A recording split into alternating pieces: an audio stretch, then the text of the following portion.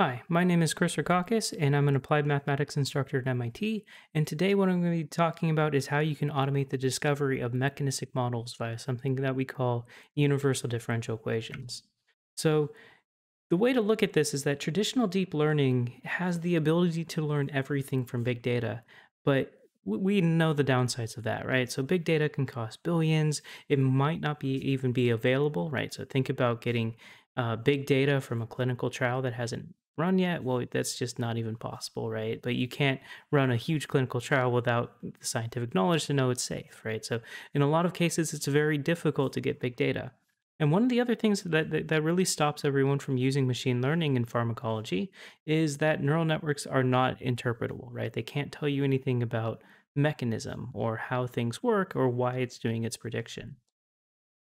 Now, the way that we can try to get around this issue is that, in a lot of cases of pharmacology, we use models, right? And scientific knowledge is essentially encapsulated into models, right? So, all these models of biological processes or physiological processes, they capture thousands of experiments in every little detail of that model, right? So, this is kind of the information that we use in pharmacology. But the way that we're kind of going is what we call scientific machine learning, which is model based data efficient machine learning, where it's essentially using both sources of knowledge. It's using, the gigantic big data that's coming out of, high performance or next generation sequencing in biology. And it's mixing that with the models that we know we've built up over the many years. And it's combining these two sources together. Right. So the question that I really want to solve here is how can we simultaneously use the knowledge of big data along with the models that we have to be able to improve our models? So, how can you automate the discovery of scientific models using the data that comes in? This is the process or the method that we call universal differential equations. And if you want to get more information on this, you can go see the preprint that describes this in full.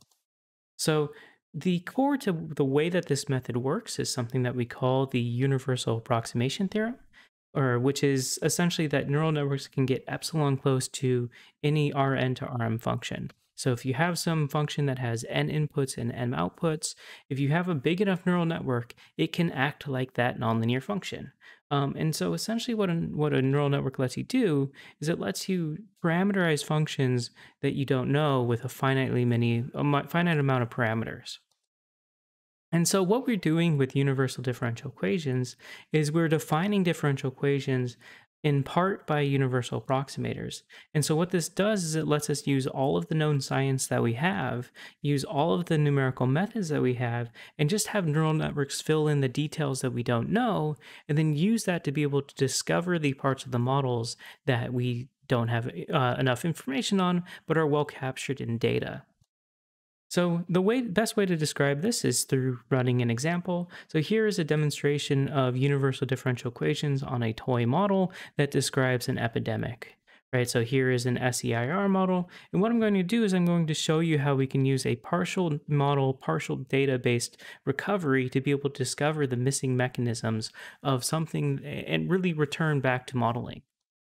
So given that a neural network can be a something that approximates functions and a ordinary differential equation is defined by, a right-hand side function that gives you the derivative, one idea that you can have is just say u prime equals a neural network, where this neural network defines the full derivative and thus defines the model.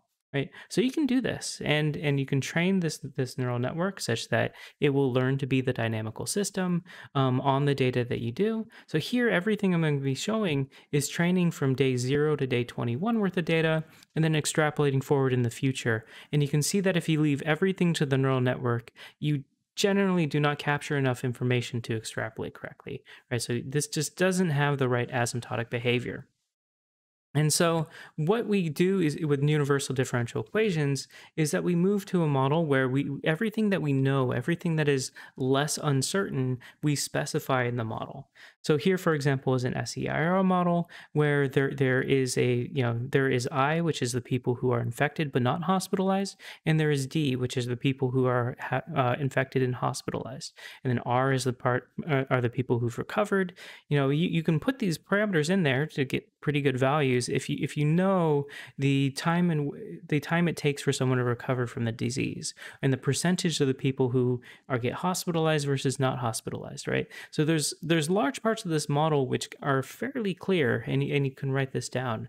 And so what this model is, what we've written down is essentially these are the parts of a epidemic model which are fairly clear that this percentage of people get sent to the hospital. This percentage of people are just infected. This is the rate at which people recover in these different situations. But the problem with a model of COVID-19 is how does exposure work, right? Because that depends on whether people wear masks, whether people are social distancing. There's so many different factors. And so the term that would be the exposure that changes people from susceptible to exposed is something that we don't necessarily know.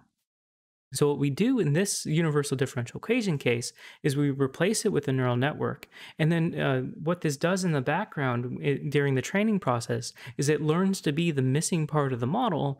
And then you learn what that missing term in the model is. And now you have a full differential equation where the exposure is driven by what you've learned from data. And so here we train it from 0 to 21 days worth of data. And we show that we can extrapolate pretty well up to 40 days of data, using what we've learned about exposure in that time period. So now this isn't fully, it's getting there. It's getting to interpretable, but it's not all the way there yet.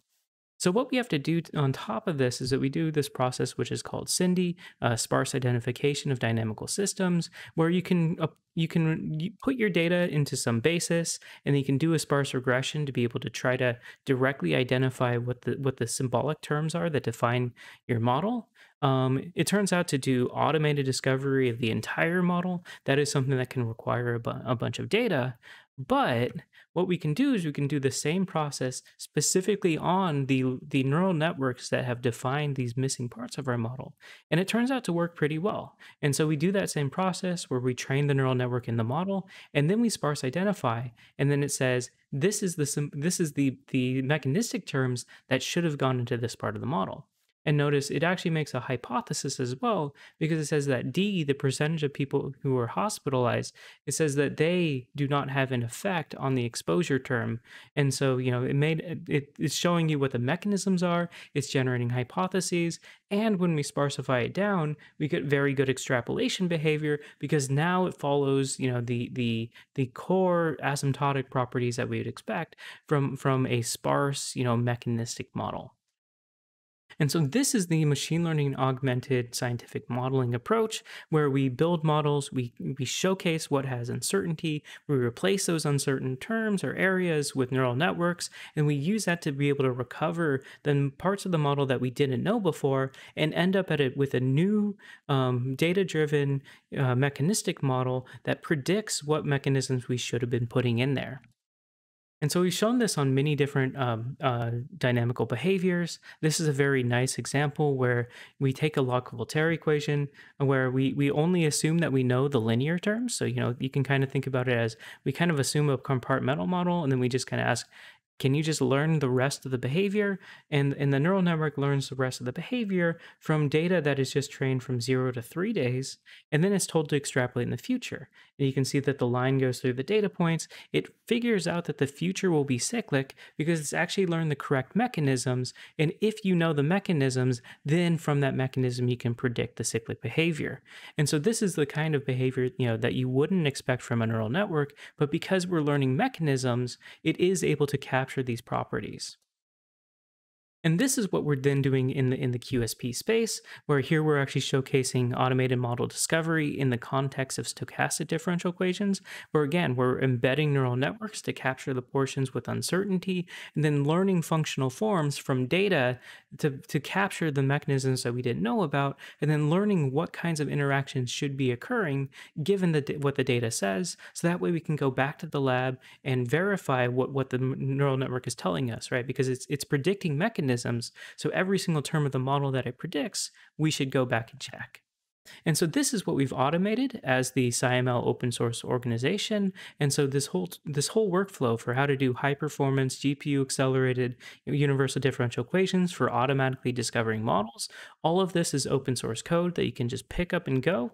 There's a bunch of tutorials, I think like 30 tutorials showing it in many different contexts. So thank you very much. This was a short talk, but hopefully it gets you interested in using our tools for automated model discovery in the context of quantitative pharmacology, and you can watch all the different videos on this. So we have a 4-hour video that is a tutorial deep dive into using the tools to do exactly some of these exercises that were shown. And also, since scientific machine learning is a pretty new field itself, I'm running a graduate course at MIT where all of the materials are online. So check out 18337 Parallel Computing and Scientific Machine Learning if you're interested in more in doing high performance model solving and automatically discovering models from data with scientific machine learning. So thank you very much.